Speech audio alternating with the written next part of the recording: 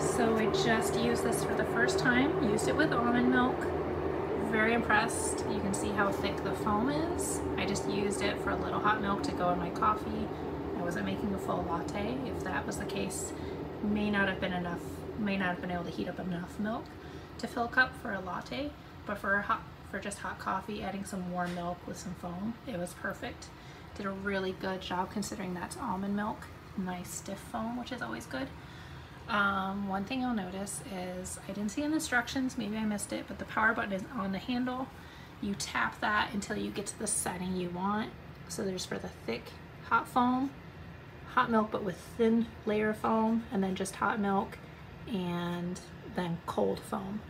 So, and there's the power base, so you set it on there first, and then get to the setting. It took less than a minute to heat up and froth. So for now, I'm pretty impressed.